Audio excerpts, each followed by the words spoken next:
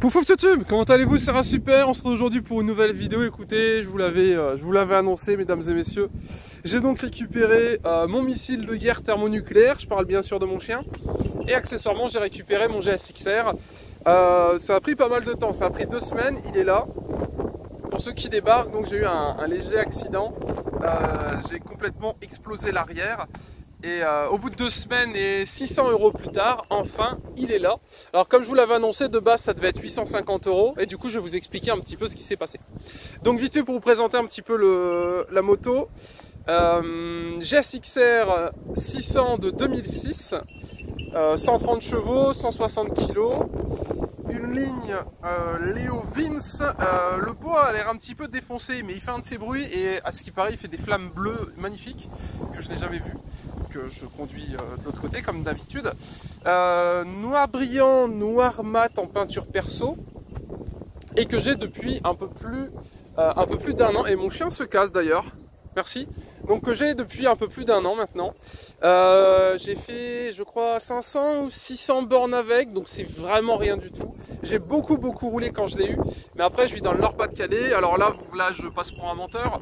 Mais demain il pleut, ce week-end il pleut, il pleuvait il y a 2 semaines, enfin voilà, c'est un petit peu compliqué. Et comme j'ai une voiture, je sors la moto que pour me faire plaisir et cramer de l'essence. Donc au niveau des petites particularités, puis je vous présenterai l'arrière après. De base, il n'y avait pas de rétroviseur, parce que mes clignots qui sont là ont été intégrés ici. Et donc j'avais, pour information, uniquement un petit rétro à droite. À droite c'est là, donc uniquement un petit rétro à gauche. Mais j'aimais pas, j'étais pas fan, je trouvais ça ultra dangereux. Du coup j'ai remis mes rétros d'origine et j'ai fait teinter ici. Parce que là il n'y a plus rien et j'ai laissé mes rétros, enfin mes clignotants ici que je trouve beaucoup plus jolis. Donc vous me direz ce que vous en pensez. Bulle fumée noire, peinture perso du coup et le déplacement des clignotants. Donc j'ai remis les rétros d'origine, je les trouve parfaits, je vois pas pourquoi je les changerais. Noir brillant, noir mat, c'est super joli, vraiment j'adore, mais j'ai appris à mes dépens que ça coûtait ultra cher en peinture et que c'était assez vite salissant. C'est du noir, mais c'est surtout, ça se raye assez facilement et juste avec un ongle on peut le rayer. Donc du coup, j'ai préféré mettre du brillant à l'arrière, je vais vous présenter après. Au niveau de la station de pilotage, et ben écoutez, ça ressemble à ça. Elle prend 16 000 tours. C'est assez impressionnant au niveau des tours parce que tu as toujours quelque chose derrière. 16 000 tours, il y a vraiment de quoi faire. Et pourtant c'est le 600, 130 chevaux. Après il y a le 750 et après il y a le 1000. Et j'ai pris le 600 pour une raison toute simple. Je voulais pas taxer pour rien d'assurance, taxer pour rien d'entretien. Et sur le bon coin, à côté de chez moi, il y avait elle. Elle était vraiment à un quart d'heure de chez moi. Et j'avais la flemme d'aller en chercher une en Bretagne, en Corse ou je sais pas où. Et du coup, j'ai été chercher celle qui était à côté. Mais de base, je cherchais un 750. J'ai pas trouvé, j'ai trouvé le 600. Je me suis dit, eh ben, allez go. Elle a 23 000 ou 24 000 km. Donc on est sur quelque chose d'assez sympa. Et je l'ai acheté avec pneus neufs, disque neuf, plaquettes neuves, peinture neuve, vidange faite. Tous les fluides ont été changés parce qu'en fait, c'est un gars qui travaille chez Suzuki qui me l'a vendu. Sur le bon coin, du coup, j'ai récupéré une bécane qui était quasi... elle n'était pas neuve, mais on était sur kitchen neuf également. Enfin voilà, on était sur quelque chose de parfait, prêt à rouler. Tu montes, tu t'amuses. Du coup, moi, j'ai pas de garage et donc je la stocke dans mon salon. Ce qui veut donc dire, vous le voyez venir, que en voulant faire une marche arrière, en fait, si vous voulez, je la gare comme ça. Je la rentre comme ça dans ma maison. Là, il y a mon canapé et je tire sur ce pneu ici, vers là, pour la faire tourner. D'accord, je la fais pivoter un peu sur la béquille.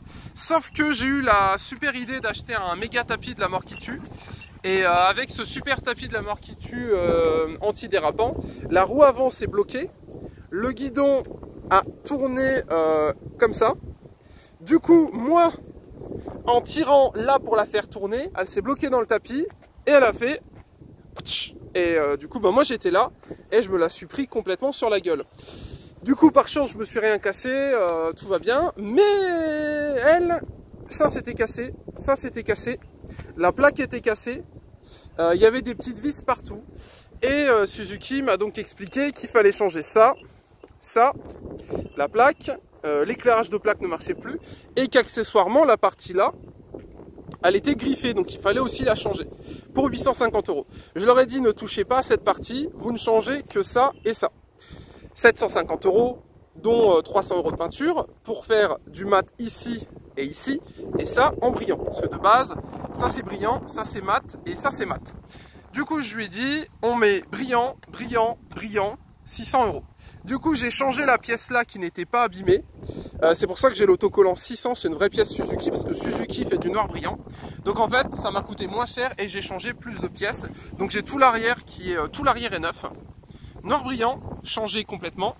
Noir brillant, autocollant Suzuki parce que la mienne est déciglée complète, tout a été déciglé, sauf l'autocollant sur les carénages avant. Donc noir brillant, et ici donc c'est la pièce que j'ai cassée avec celle-là au niveau de la tâche. J'ai donc du noir brillant parce que le noir mat, 850 €, je trouvais ça extrêmement cher. Et au final le brillant, vous me direz ce que vous en pensez, mais je trouve ça super joli. Qui plus est, c'est la peinture perso, je ne l'ai pas fait faire à l'arrache, donc la peinture est ultra belle. Voilà, comme vous pouvez le voir, on voit vraiment, c'est du noir brillant quoi, donc c'est parfait. Du coup, si vous êtes observateur, vous voyez qu'il me manque ici un autocollant. Alors de base, le 600, je voulais enlever l'autocollant. Et même pourquoi pas le Suzuki, je trouve que c'est plus joli sans autocollant en discret.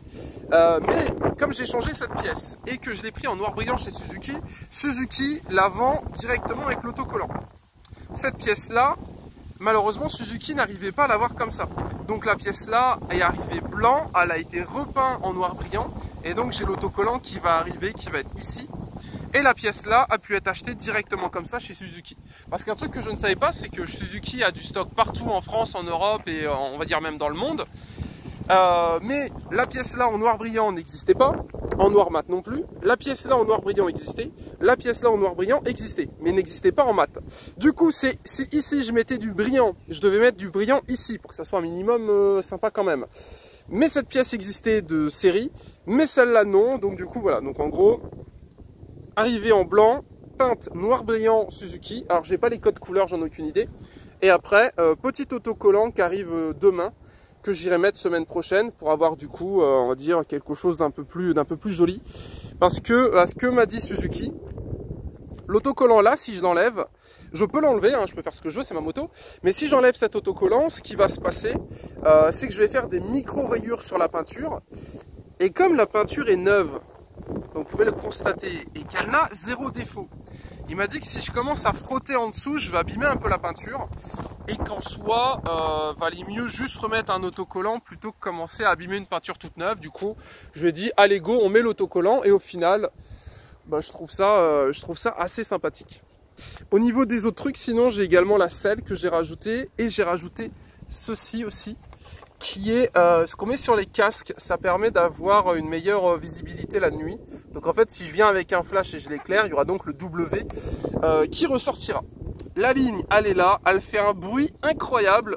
C'est une ligne, comment dire, c'est des katas, il n'y a rien. C'est un tube, ça fait ça, ça vient là directement, il n'y a rien en dessous. Donc vous pouvez le voir, hop là, il n'y a qu'ici et c'est tout. Donc ça fait un bruit du tonnerre, 130 bourrins, j'en ai largement assez. Que dire. Eh ben enfin mesdames et messieurs. Enfin, allez on the play, ça fait plaisir. Du coup, bientôt le retour des motovlogs. N'oubliez pas YouTube, le petit pouce bleu, n'hésitez pas à vous abonner. Petite aventure du coup qui m'a coûté 600 €, 2 semaines d'attente. Mais voilà, ça m'apprendra et puis prochaine fois je ferai un peu plus attention. Et du coup, j'ai lu et j'ai regardé un petit peu vos messages. Certains d'entre vous m'ont conseillé un produit sur Amazon que je vais sûrement essayer. C'est une barre en métal avec un petit T qui ressort sur lequel on peut mettre la béquille. C'est sur roulette et du coup on peut le déplacer dans la maison. Je vais tester, j'en ferai une vidéo je pense et comme ça je pourrais vous dire, et il y a mon chien qui revient pour me dire c'est bon, on va se promener, lâche ton téléphone. Donc écoutez, on se laisse là-dessus, c'était MrRatSuper comme d'habitude. N'hésitez pas à checker la description, je mettrai des petits liens si j'ai des petits liens à mettre. N'hésitez pas à me rejoindre sur Discord et pour information au niveau du setup de vidéo. On a le petit micro Rode avec l'anti-vent sur un petit S9 raccordé au Rode bien évidemment et avec mon kit grand angle. Ça c'est le grand angle, ça c'est sans le grand angle. Voilà, mesdames et messieurs, avec 100. Donc je pense que ça parle, tout simplement. Voilà. Donc si jamais vous faites des vidéos au téléphone, pensez à acheter un grand angle. Ça coûte 10 boules et ça rend super bien. Bref, on se laisse là-dessus. On se laisse avec le monstre. Je vais aller promener mon bébé. Ce week-end, c'est Pécancourt. Normalement, il pleut, mais on verra. On verra. Peut-être que la météo va se tromper. Comme vous pouvez le voir, c'est bien vert ici. Il y a de l'eau partout. Hein. Autant vous dire que c'est pas de l'eau qui manque. Bref, on se laisse là-dessus. C'était un super. Bisous à vous. N'hésitez pas à venir me voir sur Twitch, à me rejoindre sur Twitter, à venir me follow sur Instagram pour voir les photos de mon bébé. Et amusez-vous bien. Voilà, c'était un super. Son aventure incroyable. Et donc, ça, c'est sale, mais c'est mat. Et ça, c'est sale et c'est mat. Voilà un petit peu ce qui reste en mat. Donc, elle est toujours noir brillant, noir mat. Et le cul est vraiment parfait, j'adore. Allez, bisous, amusez-vous bien. Joyeux Noël. Et voilà mon doudou. Bisous à vous sur YouTube. Tchou tchou.